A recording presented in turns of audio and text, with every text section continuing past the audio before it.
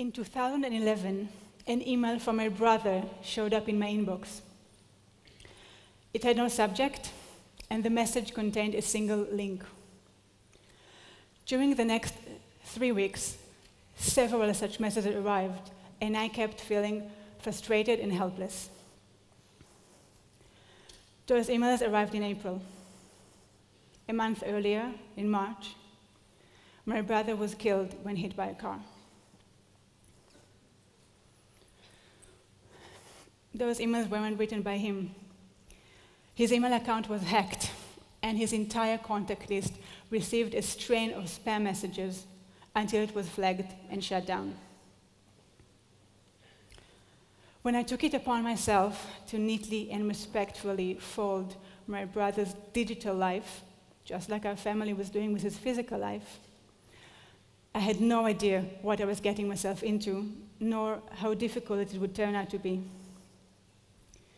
Which is why I started writing about dying in this digital era. Since I was introduced to this world of digital death, I felt a strong need to introduce it to others without them having to first lose a loved one.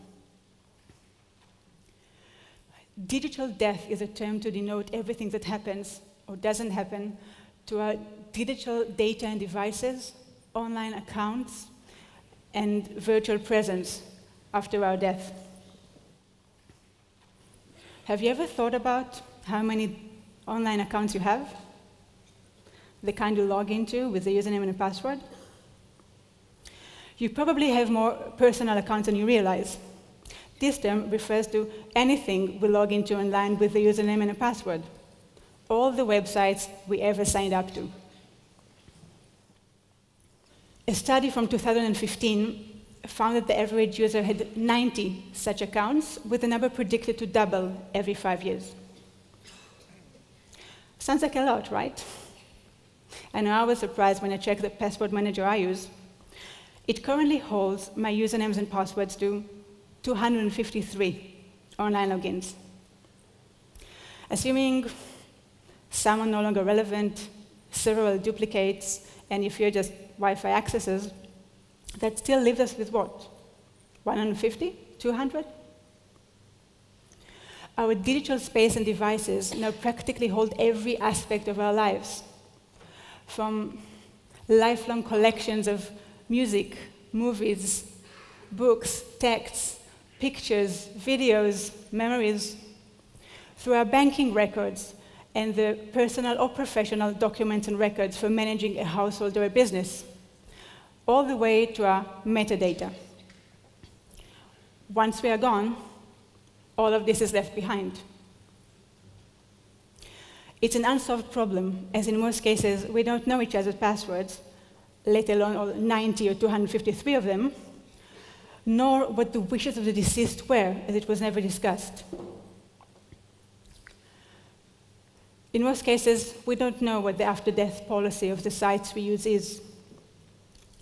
Even if you are one of those rare people who do read the terms of use, in some cases, you still won't be able to know what the after-death policy is, as in some cases, it's not published.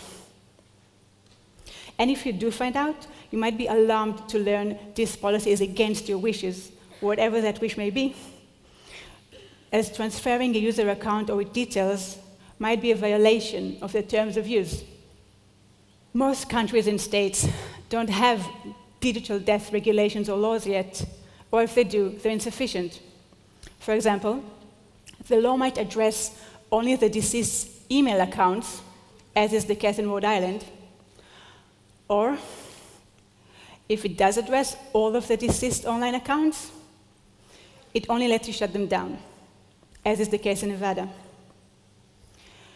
The British law might deem accessing someone else's account as a criminal offense, and American law, state or federal, might see it as a crime even if you were appointed by the deceased. Further confusion comes with the differences in international law, as well as where you or your accounts are located in relation to the locations of the servers. The result is that most, if not all, of the dozens or hundreds of accounts each one of us uses becomes unreachable. It not only means the colossal digital loss we might experience, which might lead to actual financial loss, but also that all these accounts remain out there, existing, floating, uncontrolled. People may continue to use, engage, and interact with them without our consent, knowledge, or being able to do anything about it, possibly in ways neither we nor the deceased would want. And it's not just personal loss. It can be communal, cultural. For instance, we nearly lost all the manuscripts of 36-year-old Iranian-American international bestseller author, Marsha Maron. She was found dead, alone in Ireland in 2014, and her father, Abbas, had to fight in order to retrieve a digital manuscript from the cloud storage provider. First steps in the right direction were made when two in-house services were launched. Google's Inactive Account Manager in 2013, and Facebook's Legacy Contact in 2015. These services let you leave certain instructions behind to be followed after your death. But Google's won't let you share access to your accounts, and Facebook won't let you pass access to your account, nor can you choose to not have your profile memorialized. And I'm guessing most of you don't know about these services, as both companies choose not to communicate them directly with their users. On Facebook, once a person is reported as deceased, a report which can be made by anyone, including complete strangers, that profile is memorialized with no prior warning.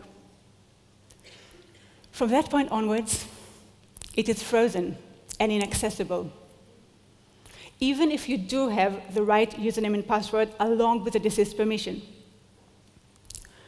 Google says in certain circumstances, it may provide content from a deceased user's account.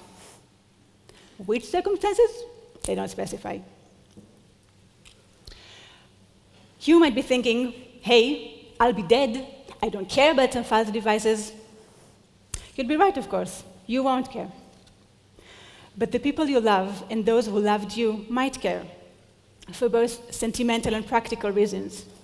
You might prefer for your privacy to be maintained after your death, sometimes especially from your loved ones. That is important, legitimate, and should be respected. And I want to emphasize, I am not saying the deceased don't have a right to privacy. The thing is, there is no one right answer to suit all, which is why it should be your decision and not some company's customer relations departments. You should be given the choice and the means to decide the fate of your digital afterlife. I believe it's time we started educating ourselves about this. If you are a psychologist, social worker, lawyer, caregiver, hospice staff, you should tell the people you're working with, the bereaved families and the dying people, that there is one more thing they need to be aware of: digital death. If you're in charge of people risking their lives in service, cops, soldiers, firefighters, I believe they deserve to be told before they leave the house the next time that there is one more thing they should be aware of: digital death. If you, as a person, as an individual, are already aware and concerned about digital death by this point, I wish I could give you a solution. I can't. There is no one solution.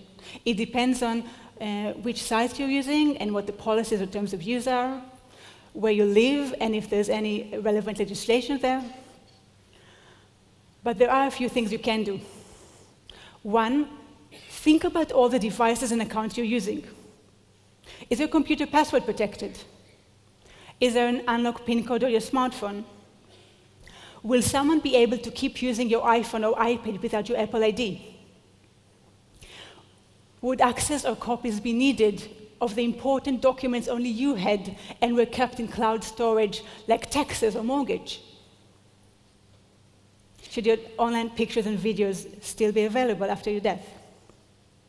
Think about it and make a decision. 2, whatever your choice is, whether you wish for some or all of your devices or accounts to be accessed or not, share your decision. Tell someone you trust. Leave written instructions in a safe place where they could easily be found. Sign up to a third party or an in-house service that manages digital accounts, while remembering that new accounts get opened and passwords get changed. So relevant information needs to be updated regularly. 3, push to change current policies and laws. Make sure the voices of individual people and bereaved families are heard too, not just the voices of the lobbyists of the tech industry. I'm not a business person, a salesperson, or anyone's agent. I'm someone's sister.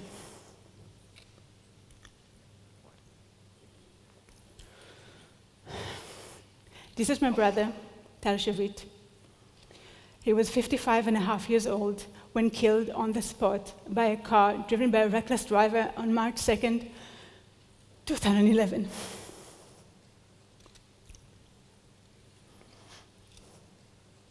When a loved one dies, there is so much pain, sorrow, and hardship we can do nothing about. Let's at least do something to spare additional pain, sorrow, and hardship which we can do something about. Please introduce this idea to as many people as possible, so they too will be aware of digital death as you are now, without having to lose a loved one first. Thank you.